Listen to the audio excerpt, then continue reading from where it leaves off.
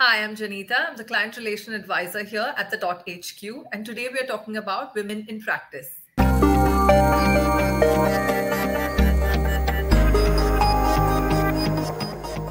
So to discuss this, we have today Julie from Nephos Accounts and Joanna from Gerald Edelman Accountants. Hi, Julie. Hi, Joanna. How are you both today? Very well, thank you. Thank you for joining us, and welcome to this discussion on women in practice. Julie, would you like to start by telling us a little bit about yourself? Yeah, so I've been at Nephos for just over 2 years. In August, I actually started as a personal assistant to the founder of Nephos. One of the key functions of my role is ensuring that work is assigned out to the team, that we're on track to hit deadline, making sure that people are happy in their roles, and if they've got any concerns, they've got someone that they can come to and confide in, and know that they can speak to someone confidentially. Joanna, would you like to tell us a little bit about yourself? Sure. I was born and raised in Cyprus. I came over to the UK to study economics. Once I finished university, I joined Gerald Edelman with the aim of just completing my qualification and returning back to Cyprus. But here I am 13 years later. So you had some plans, but life had other plans for you. Exactly. So Joanna, what did you want to be from a young age? What did you aspire to be? Always wanted to be an airline pilot. Obviously, everyone loves traveling the world, seeing new places. So that's a cliche, but also I'm someone that always was pushing boundaries. And when I was growing up, there weren't that many women pilots. So I wanted to break into that. And similarly, it's what I've done in accountancy, which is predominantly male dominated. Absolutely. So what about you, Julie? What did you aspire to be from a young age? So yeah, slightly embarrassing. I actually always really wanted to be a pop star. I loved singing when I was younger, and yeah, it was something that I always really wanted to do, but I wasn't very good at it. So I slowly came to the realization that it was never going to happen for me. So yeah, I always wanted to do something really fun and really creative. And now I'm in accounting, so it's not... Going to the discussion here. So with a high percentage of women in practice and a lower percentage of women in senior roles, so this kind of highlights, there being an issue with struggle for women to develop into the senior roles. So what are your thoughts on this, Joanna? It's a very demanding profession. And I have seen it throughout my career that a lot of women, because they need to juggle work, home life, it can be very demanding. And as you progress within accountancy, it's not just about servicing your clients. You're also running a business. You're also taking part into running the practice. So you do have a dual role, one internal and one external. So there's so many different moving elements when it comes to accountancy and being in practice and progressing within the profession. That's really great. What about you, Julie? What do you think? How this has, what is your thoughts on this? Yeah, it's similar to Joanna, actually. I know from being in my role, it is very demanding, and I work part-time. I have 2 children outside of work, and it is typically women who have to look after the children and have family lives at home, so have those other commitments and straight away. So Julie, how has your practice helped you shape into the role that you are in currently?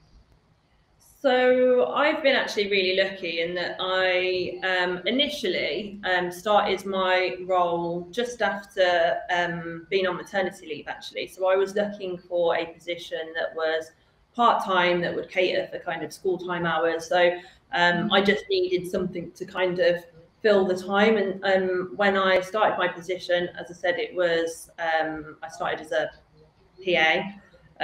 I then slowly kind of went into people management and started saying to the founder of Nephos that we need to do monthly one-to-ones. We need to make sure that we're doing appraisals with the staff. And I kind of just went into that, and he just kind of let me mold and shape the role that I wanted it to be. So I started doing the people management side of it, and then it was having a look at, right, how are we doing our workflows at the moment? How do we assign out work? How do we know that that work is being done efficiently and to a good standard? And I kind of then started going into that, and because I was actually getting listened to, it kind of gave me more and more confidence, and then I'd be like, right, I want to do this as well, and I want to do that.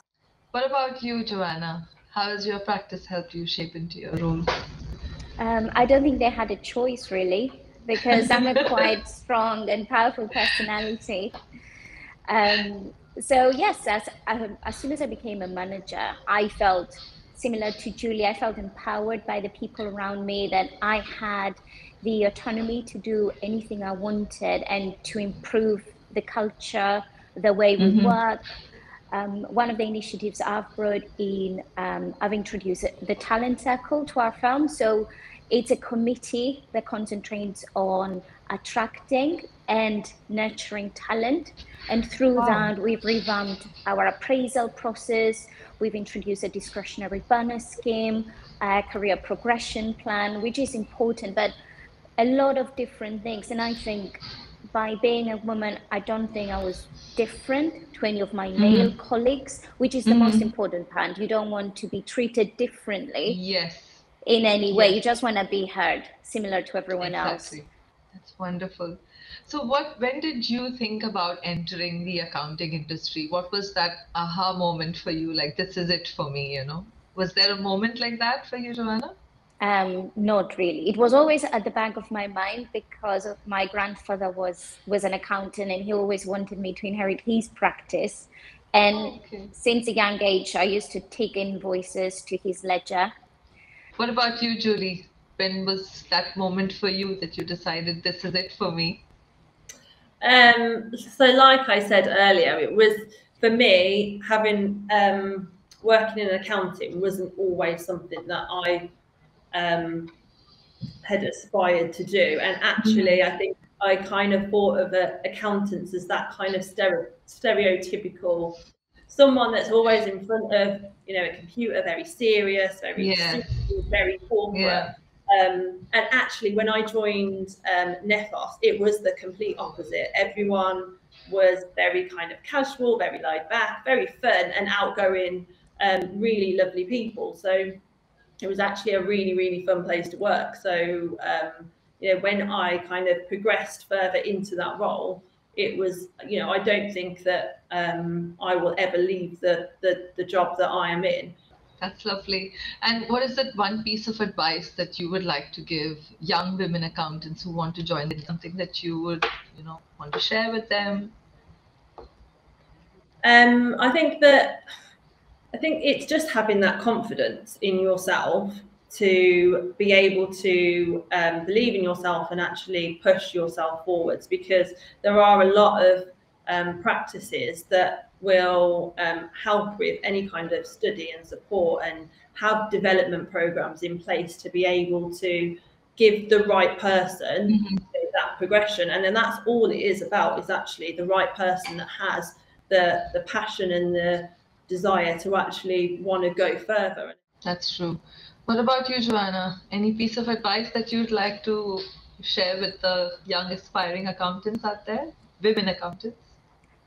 My advice is very similar to what Julie just mentioned. It's about being confident and believing your own ability. As women, we second guess ourselves when everyone else sees so much in us, and it comes from us, and that's what we need to improve. So I think believing yourself and listen to the people around you is the most important thing. Oh, that's lovely. I learned so much from you two today. So thank you so much, Joanna and Julie, for joining us today on this discussion on women in practice, and I really appreciate the time that you spent for us today, and hope to see you soon. You're welcome. Thank you.